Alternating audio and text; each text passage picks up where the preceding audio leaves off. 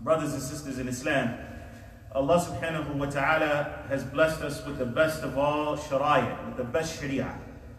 He has given the final message to Muhammad ibn Abdullah sallallahu alayhi wa sallam, and there is nothing that Allah subhanahu wa ta'ala has commanded us to do except that it is better for us. It is either purely good or predominantly good.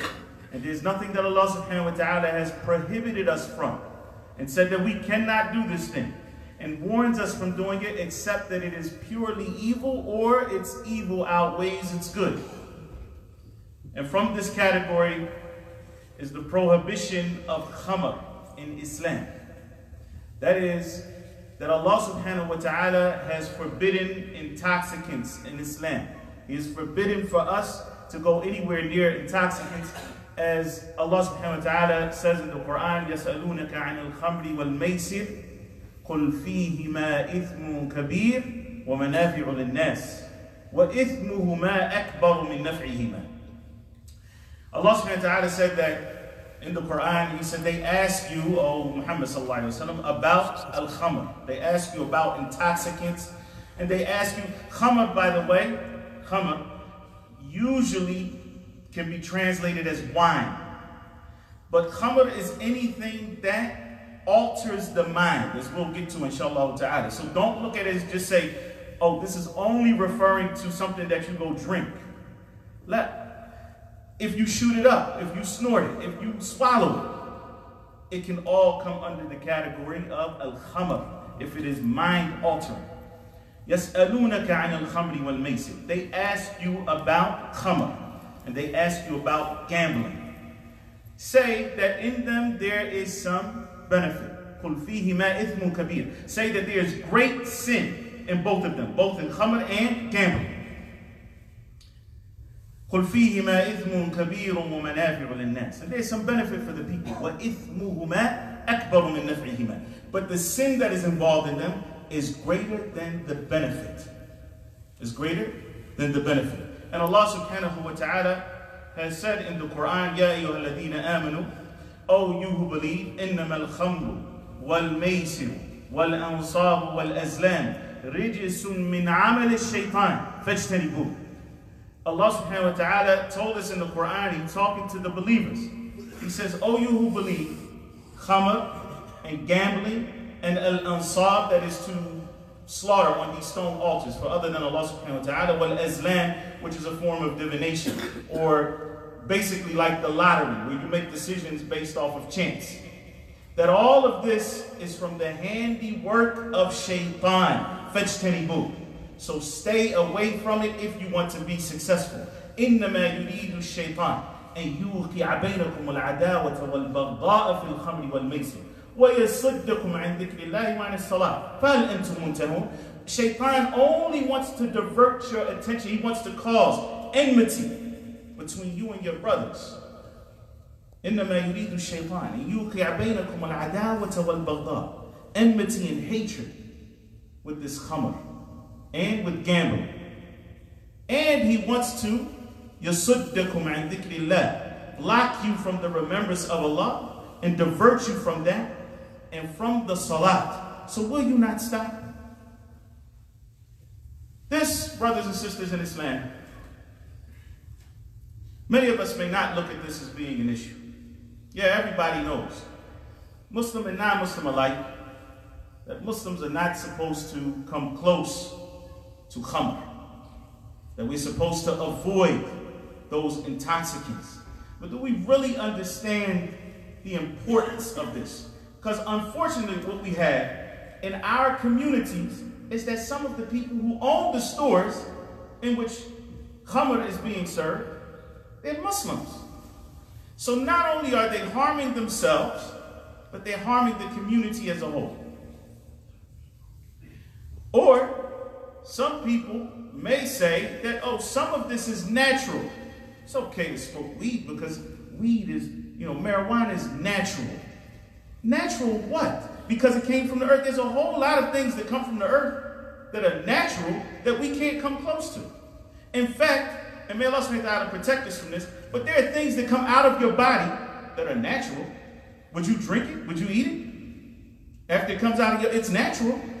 So just because it comes from the earth, this is the rationale that some people use to justify going and doing things that will alter their minds. The Prophet ﷺ told us in several authentic hadith, "Kullu muskirin khamr wa kullu muskirin haram." The Prophet ﷺ said that everything that intoxicates is considered to be khamr. Everything that intoxicates, whether it's heroin or cocaine or marijuana or any type of wine or beer or opioids or anything else, anything that intoxicates is considered to be khamr. That means you can't use it, you can't sell it, you can't distribute it, you can't be a part of its manufacturing process. Kullu muskirin khamr. Anything that intoxicates is khamr. Wa kullu muskirin haram. And everything that intoxicates is haram.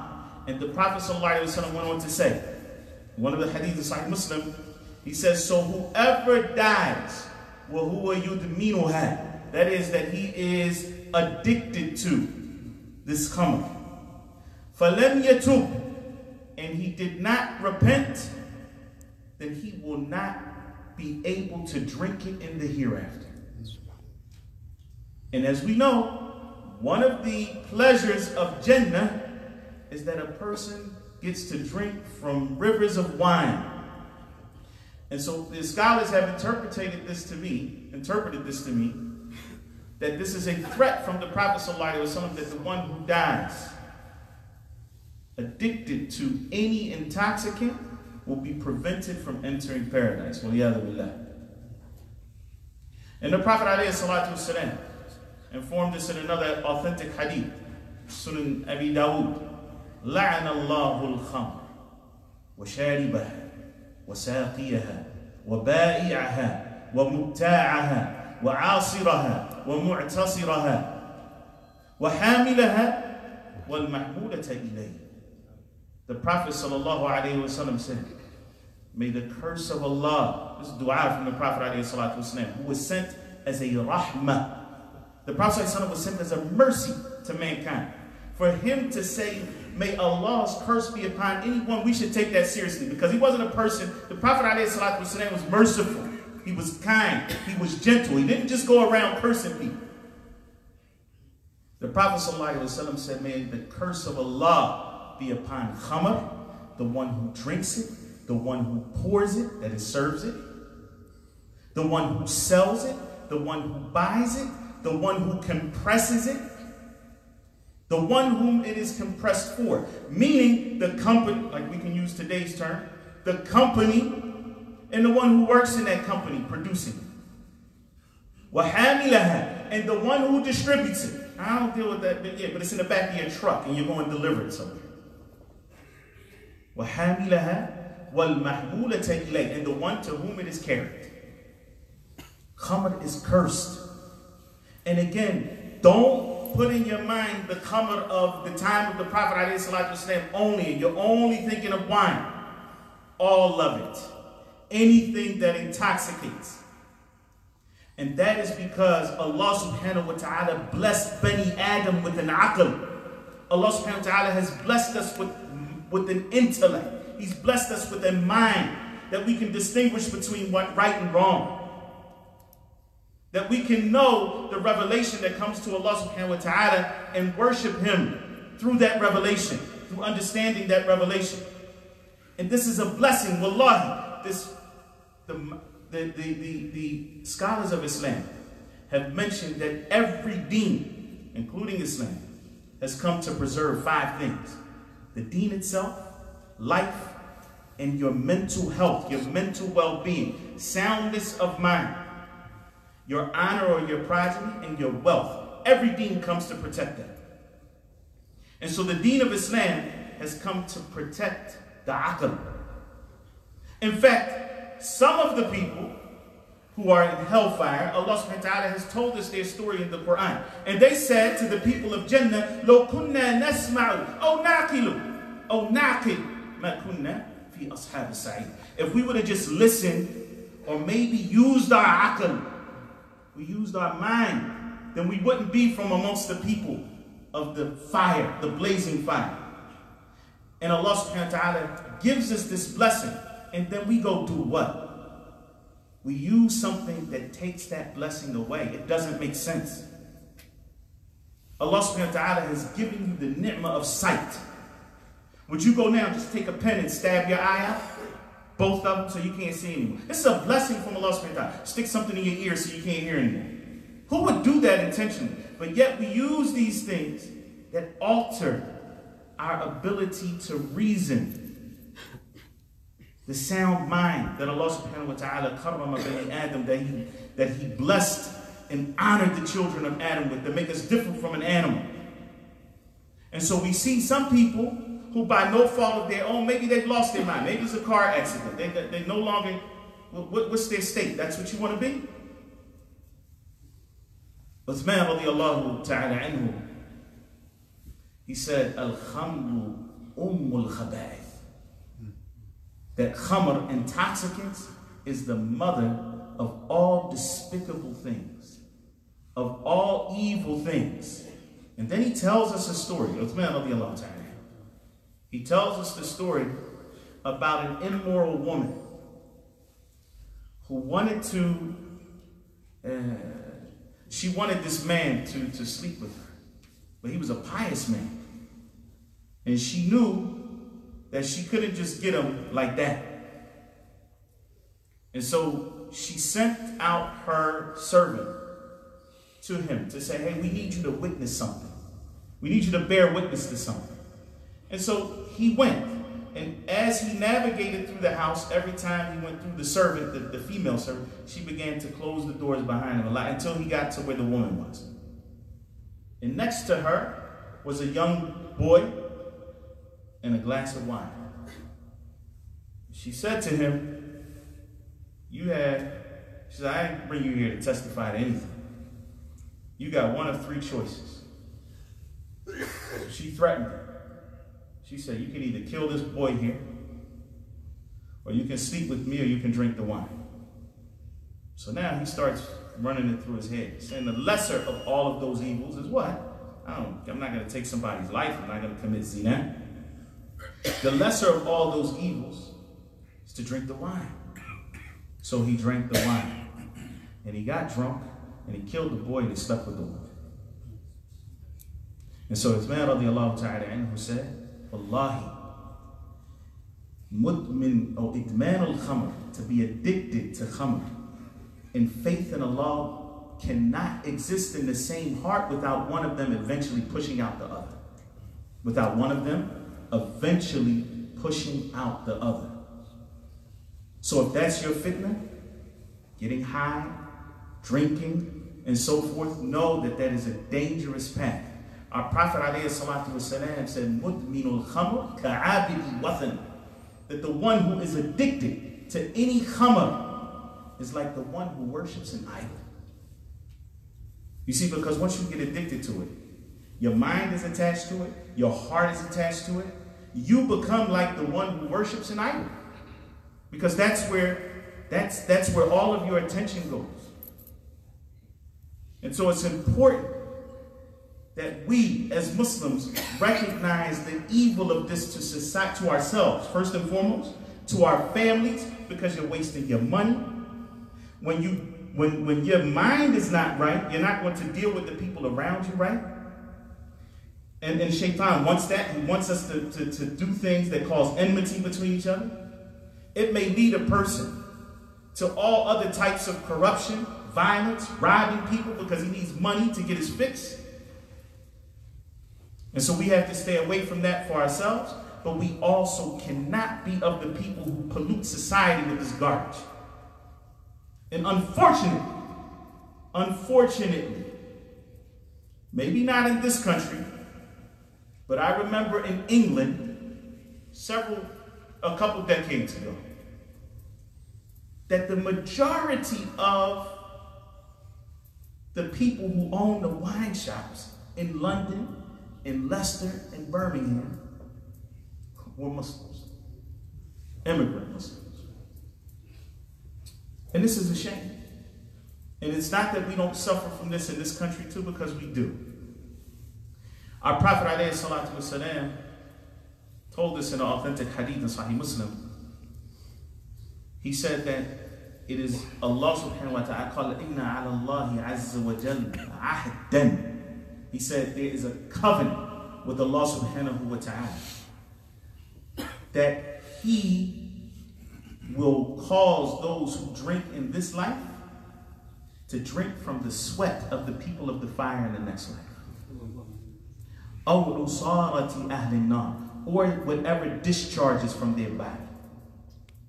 You want to drink it in this life, know that there are consequences in this life and in the next. Alhamdulillah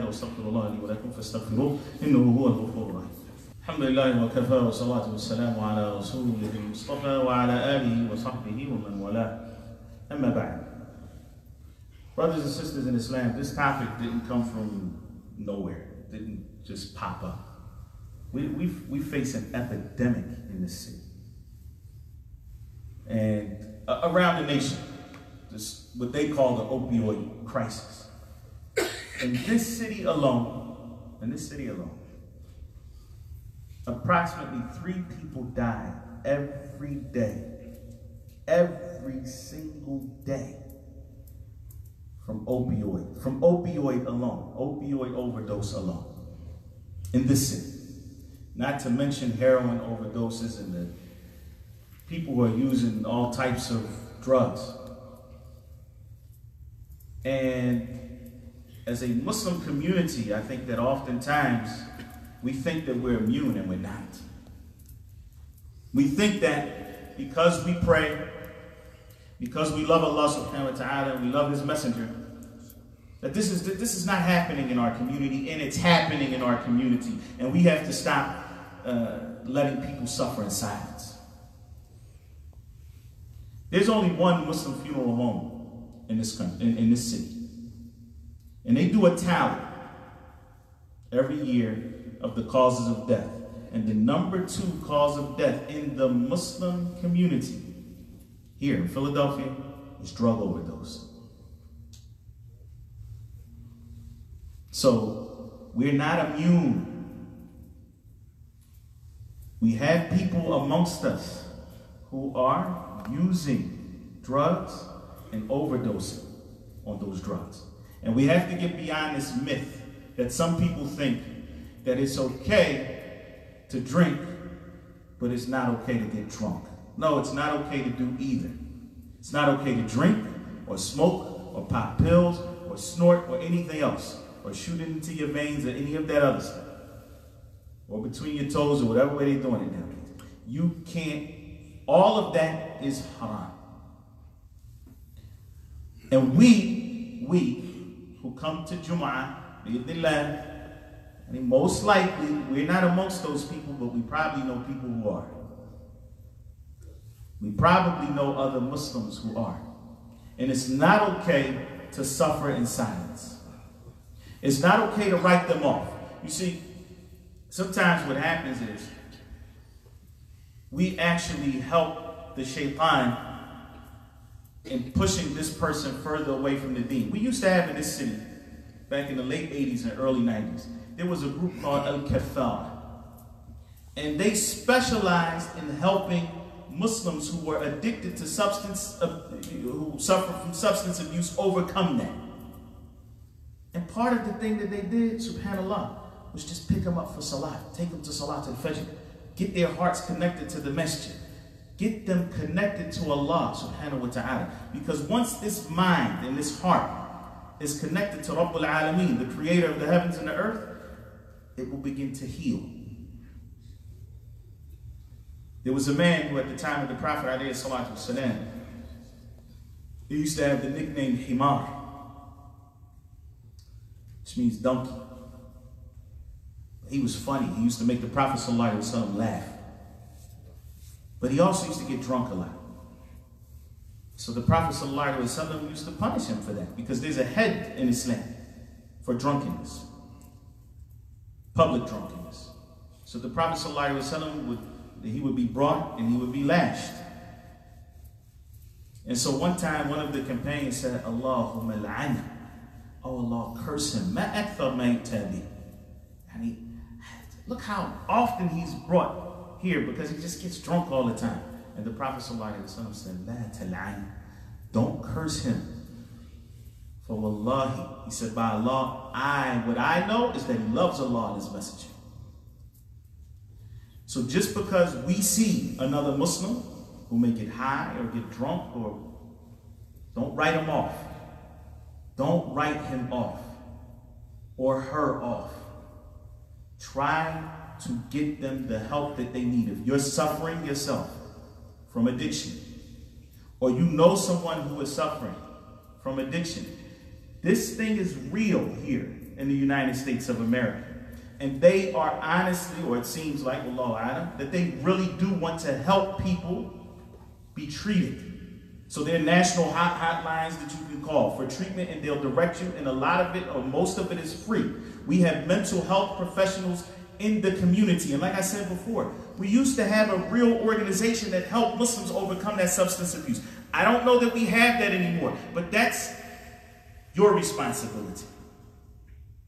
Don't look to the imam to do everything. The imam is trained a certain way. He's trained in the Quran, he's trained in the Islamic sciences. But we have other people in this community who are trained in mental health to help people with substance abuse. You all have to figure some kind of way to network with one another and give back to the community and help people. Because we're suffering. Don't think that this is a uniquely Catholic problem. No, we're dealing with this in our community as well.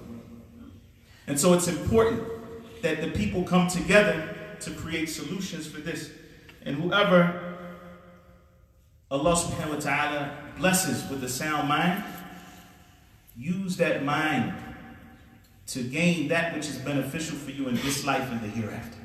Because Allah subhanahu wa ta'ala blessed us with that mind so that we would seek out, number one, His pleasure subhanahu wa ta'ala, and so that we would do those things that bring us happiness in this dunya. Allah Azza wa Jalla did not prohibit us from those things that He prohibited us from as a means of deprivation, or because Allah subhanahu wa ta'ala doesn't want His creation to have any fun, or He doesn't want us to be happy. Quite to the contrary. It is the protection of this mind that will lead to happiness in this life and success in the next life.